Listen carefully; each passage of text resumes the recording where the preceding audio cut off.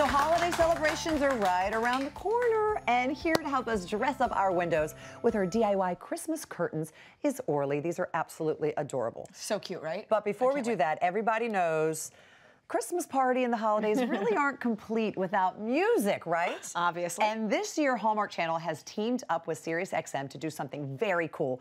They're bringing us Hallmark Channel Radio on SiriusXM Channel 70. And as a Christmas gift, when you subscribe to one of Sirius's best packages, you can get a free all-new Echo Dot, and it's only $8.33 a month for your first 6 months membership.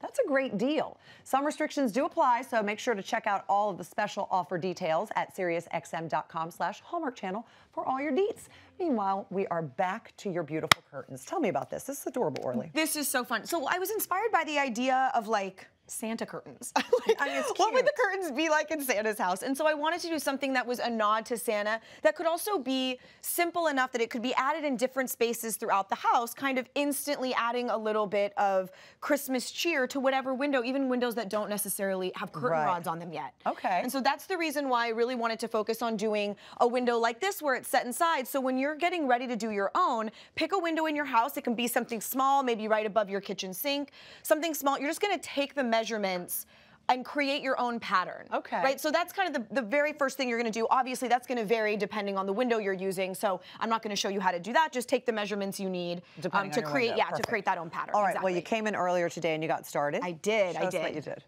So there is my pattern. Now it looks odd because it's actually half a pattern, because anytime you do it, you know you're gonna be able to fold your fabric. Okay. So I only made a half a pattern. Now I'm taking my velvet fabric, and it's non-stretch, that is really important, and I'm laying that center piece on the fold. That way now when I trace out my pattern and I cut, I'll end up with one piece that opens up in half.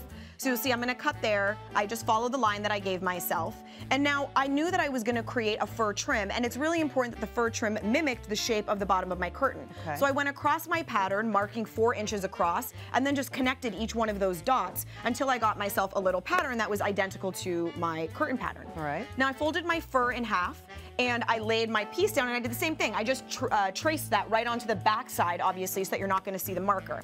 Now, when you're cutting fur, it's always really important to try to slide your fabric scissors, really to only cut like the fabric that holds the faux fur together. Okay, you because wanna otherwise cut, falls yeah, apart. you wanna cut as little bit of that actual fur as possible. Okay. Now, this is our side seam. So you're just gonna fold over the side seam and give yourself as much of a side seam as you want. That just depends on the kind of pattern you created. Now, a straight stitch to close it. On curtains, I usually like a heftier seam, which is why you can see that hem there is about 1 inch to 1.5 inches. I just always think it looks kind of nice and hefty there. All right. So now I'm doing my other side, obviously 2 sides, 2 hems. And the last thing that we're gonna do is actually just create the casing for our curtain rod.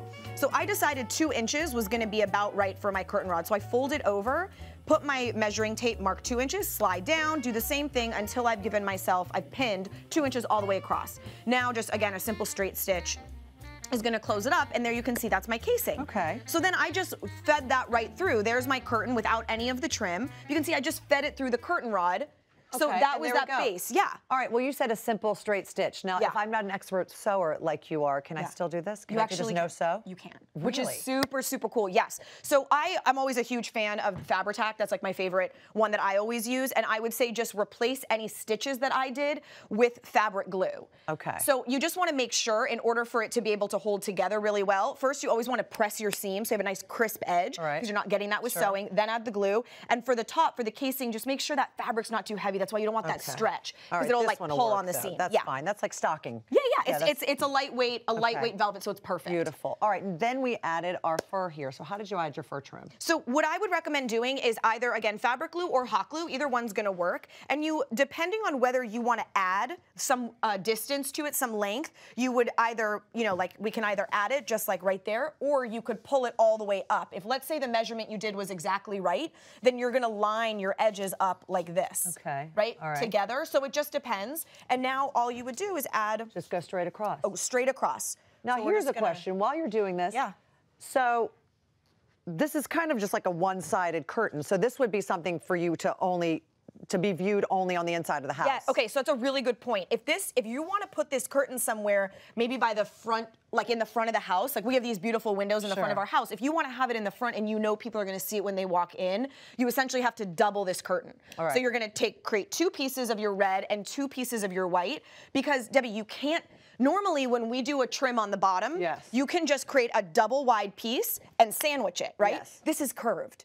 You couldn't sandwich it because it's not gonna, it's gonna pucker. So you really do kind of need to create 2 separate pieces and add them onto both sides. That way from both sides, it looks perfectly clean finished. That'd be beautiful. It would be beautiful from the outside. Yeah, so cute. And the material isn't that expensive, so it'd be worth doing. No, it's not. It's absolutely not, because in order to buy this, the faux fur, you're buying, you know, you're buying it by the yard, you're gonna end up with so much you don't need. So you might as well go through and cut it. Exactly. But yeah, I just want to say, like, even when we stand here, like, come with me in the middle, like, this could be a really cool, like, photo backdrop, even for a party. It looks like a postcard. How fun would that be? Right? It's really, really fun. And it's so simple to add to any window. Now, I know you have to leave a few inches on the other side to fold over, correct? Right, exactly. So you would go this way, and when you get to the end, if you were making it one-sided, you would just fold it over and make sure to hem it. That way, when you're seeing it from the side like this, you're not seeing that raw edge there, Now, what if I didn't want to just do a rod in here? What if I wanted to hang a proper curtain rod? So in this window, because I wanted it set in with the beautiful Balsam Hill